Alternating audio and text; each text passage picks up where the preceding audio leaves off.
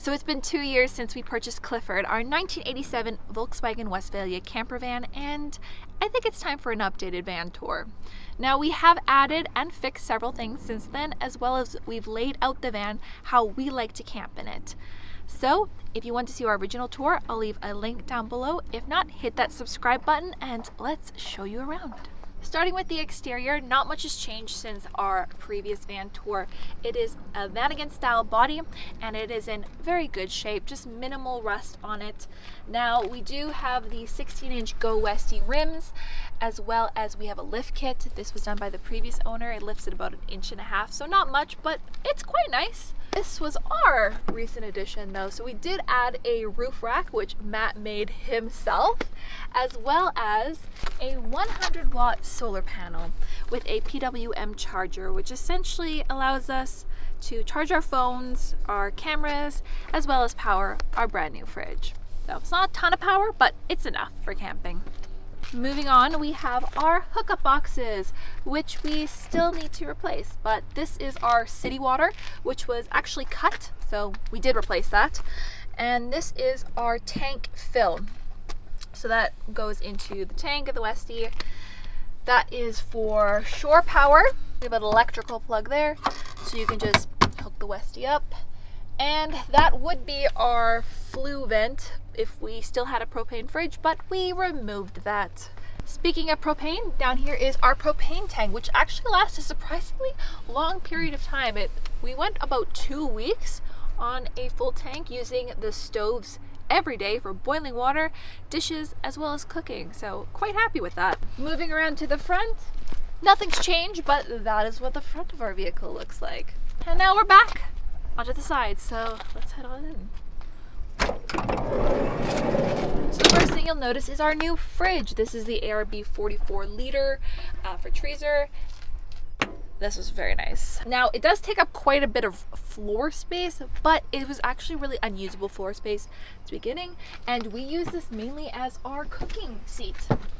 So I'll sit here, or Matt will sit here, and we would end up cooking or just chatting, as well as you can use it as a step up to the top bunks, which I'll show you that in a sec. And down here on the floor is our drinking water jug, so that's what we'll use to fill up our water bottles. So let's pop the top and I'll show you around.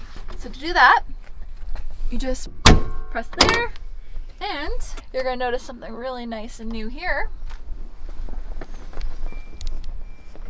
We added a new pop top tent. So this is the acrylic 3-window tent from Go Westy. It's been quite a nice addition. It was a pain in the butt to install, but love it. As well as we added lift struts in the rear to make lifting and lowering the pop top a lot easier.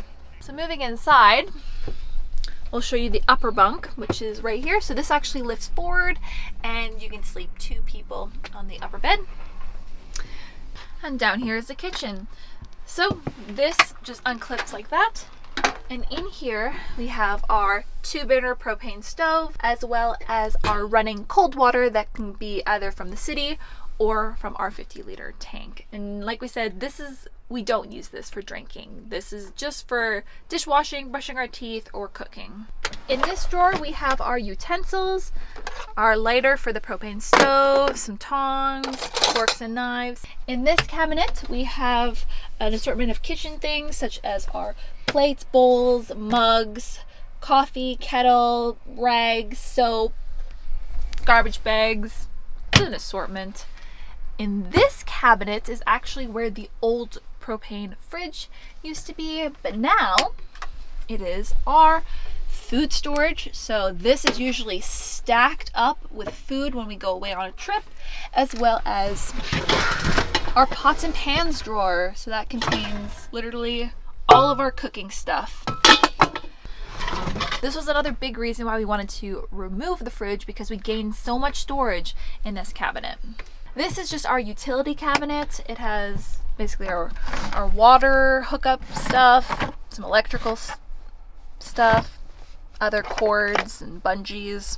Above the kitchen we have this shelf where we use to just store things like our paper towels, our compostable toilet paper, wipes, umbrella, bug spray. Moving down we have our interior light, which provides a decent amount of light at night. Wish we had a bit more, but It's LED. And then this is our table. So our table just swings out like so. And you can use this to eat, work, sit. One of the ways that we really like to use the table is to kind of swing it like that, and then one person's on this bench over here and the other person's sitting on the fridge over there.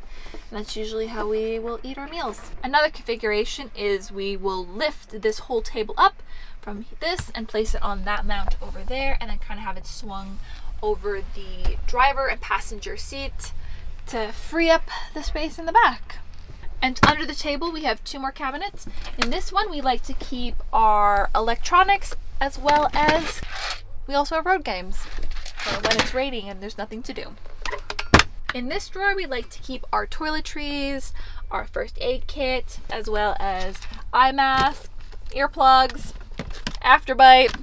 All those want to get in our Westie. You know, life's great in the Westie.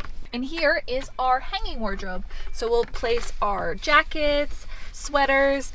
Below there will actually go our shoes because it's quite deep, as well as we have a mirror. So you can look at yourself and get ready and, you know, see what you're doing. And the rest of the clothes we place in the upper cabinet. So we have my side and then Matt's side. It's not a whole lot of room, but it's enough for a couple weeks worth of clothes, which is plenty.